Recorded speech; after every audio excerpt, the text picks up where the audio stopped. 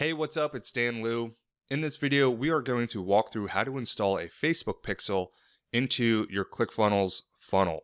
Now, the beginning part of this video is going to be me talking about a pixel for those of you who aren't quite sure exactly what it is. So if you're just looking for the step-by-step, go ahead and skip this part of the video. So what is a Facebook pixel? Simply put, it's a piece of code that allows Facebook to track visitors to a specific website or funnel page, and then also track the triggering of events, which are specific actions that a person takes. And a Facebook pixel is primarily used for Facebook advertising so that Facebook and yourself as the business can collect data for your marketing campaigns. So the first step is to install the main pixel code. Now, you're going to be able to install it across your entire website or your entire funnel just by pasting in a snippet of code into the header section. Now, this is assuming that you already have a Facebook ads account and that you just need to install the code into your funnel. So let's say somebody's on their smartphone or they're on their laptop or computer and they go to your website or your sales funnel. Right away, the pixel code is going to be able to track all your website and sales funnel visitors. So once you have your main pixel installed, you have to then install specific events to specific pages so that Facebook knows who's considered a visitor, who's considered a lead, and a customer, and so on. So when you are installing your pixel, you want to sketch out your funnel process, meaning your funnel steps, and then think about what type of event each page is going to be considered. So you can check your options of the different types of events within the Facebook pixel setup tool. So let's take a look at an example. Say somebody comes to your landing page. Now, Facebook is going to know that that person is now considered a visitor because they have viewed your content. And let's say they take the action, they submit their email, and they hit the thank you page. Well, we're going to set it up so that when somebody hits that specific page, Facebook is going to know that that person is now a lead because the only way to have gotten to that page is by submitting their email address. Then let's say they hit the sales page. So we can let Facebook know that now this person is in a step where they've initiated a checkout, and then we can have that certain event fire off within our pixel. And then let's say they actually go and make a purchase, then they get taken to the confirmation page. So they've actually entered their credit card, they've submitted, and now they're going to a page that's basically their receipt confirming their purchase. We're going to let Facebook know that this person has completed this step and to trigger the purchase event. Now, when a pixel code is fired and it's assigned to visitors, you can put people into what's known as audiences. And you can think of audiences as buckets of people that have completed certain actions or events. And then from there, you can create custom audiences that allow you to remarket to that specific audience depending on where they are in the entire sales process. And the reason you have different audiences is because how you remarket to a visitor that is or isn't a lead yet differs from how you market to somebody that is a lead and maybe didn't buy your product or service yet. So your goal is to get them to take that next step. So your messaging and your approach is going to be different depending on where they are in the marketing and sales process and which audience or bucket that they're presently in. So again, to show you visually, let's say you have this bucket here that's filled with people that have become leads. They've entered their email address and now you're sending them a follow-up email campaign. Well, you can also remarket to them, and your messaging is going to be for people who have opted in to, let's say, get your lead magnet, but haven't yet initiated their checkout. They haven't hit your sales page. But let's say your remarketing ads work. They now go to your checkout page. Now they're in this bucket or in this audience, and now your messaging is going to be different. So these people have seen your sales page, they've seen your sales message, but they haven't yet become customers. So the goal of this remarketing campaign would be now to get people to actually buy, make a purchase, and become a customer. And now let's say they're in this bucket, right? They have that purchaser tag that puts them into this specific audience. Maybe now you have a different marketing campaign that makes additional offers for other things that you offer as a business.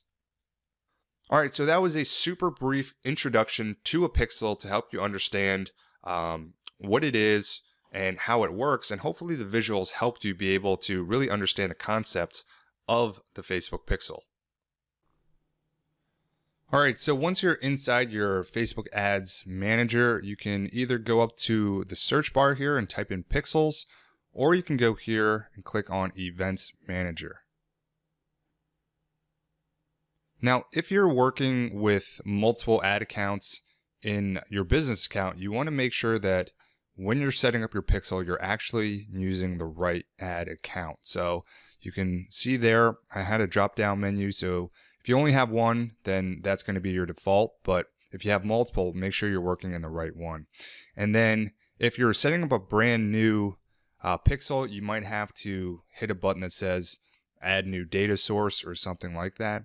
Now I've already set up this pixel, but I'm just going to go through the steps as if I haven't set it up yet. So what you want to do is click on the add event button here, and you want to find where you can install the code manually. So Facebook's constantly updating their interface. So when you watch this, it might be a different button on this page, but you can just kind of click around and hopefully you'll get to somewhere where you'll see manually add pixel code to website.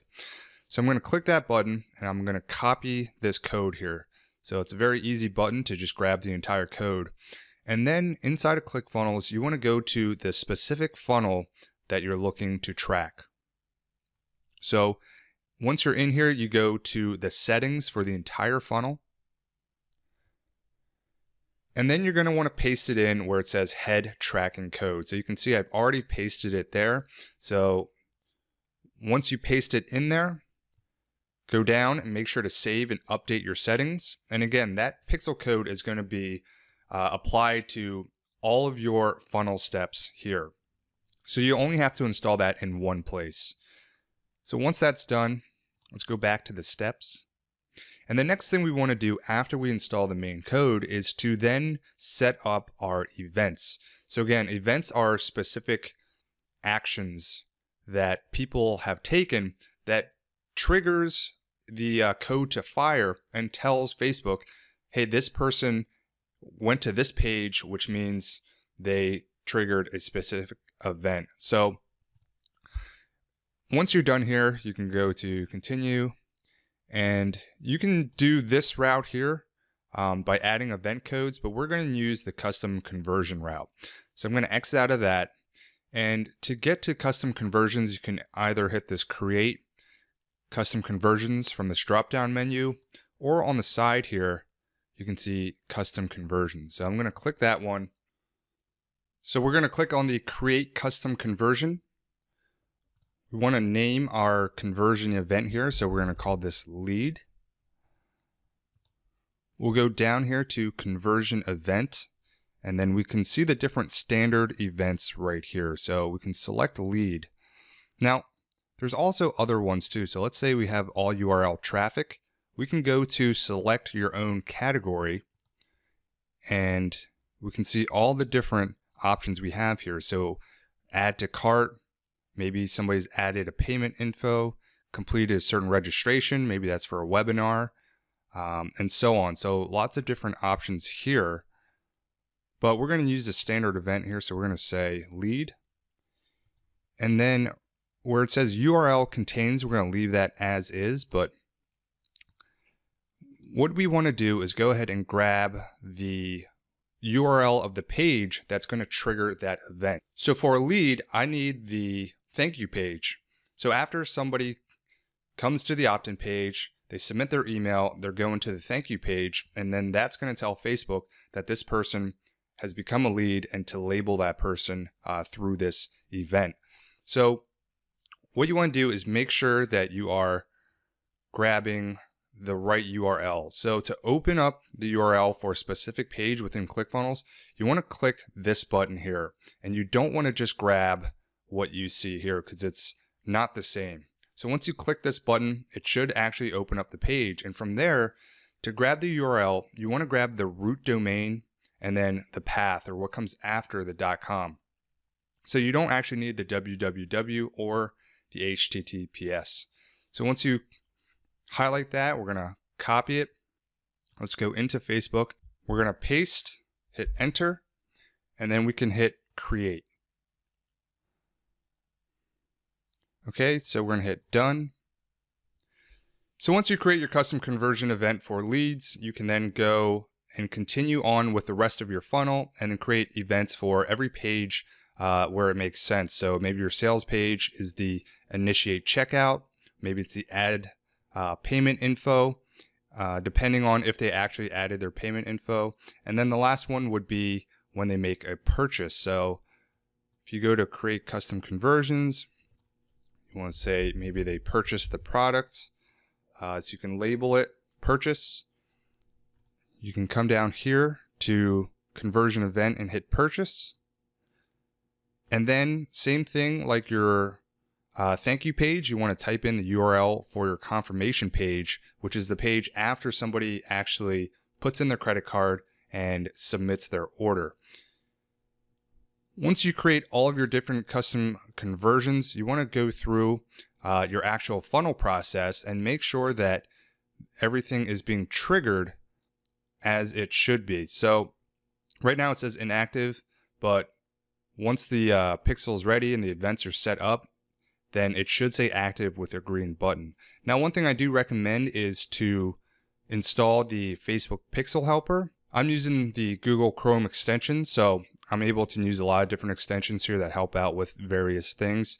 But the Pixel Helper will actually help you know whether or not a page or a website or a funnel is using a pixel or not. And then it'll also tell you if that specific page is firing off a certain event. So you can see here, this is the thank you page and the lead event is being fired, and you can see the green check boxes, which means it is being fired successfully. All right, so from there, again, you want to make sure you have it all set up for each of the important events of your funnel.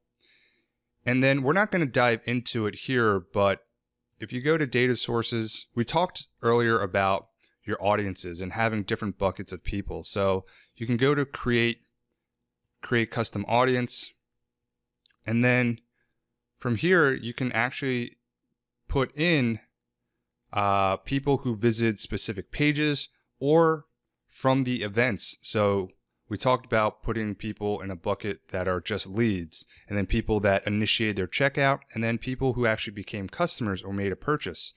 So this is where you would create your custom audience. So you can just select lead here, and basically Facebook's going to build an audience of everyone that has become a lead or fired off that lead event code in the last 30 days. Now you can increase that to 180, but this is where you would create your custom audiences, and then you would label it. So let's say maybe these are people that have just become leads here, and then you would just create that audience. And then once you go to create your actual remarketing campaign or retargeting, then when it comes time to choose who to actually show your ads to, you can select from your list of custom audiences. All right, so that concludes this video on helping you understand the Facebook Pixel and then setting it up for your funnel inside of ClickFunnels. Hopefully it gave you some clarity in terms of what a Facebook Pixel is, how it's used, and then how to actually go through the process of setting it up for your funnel. So once again, make sure that you set it up for each of the important pages within your funnel so that you can track where people are in your sales process. So thanks so much for watching this video. If you got value out of it, please make sure to give me a thumbs up and let me know if you have any questions in the comments section or any other topics for future videos. Thanks so much. This is Dan Liu. Take care, and I'll talk to you in the next video.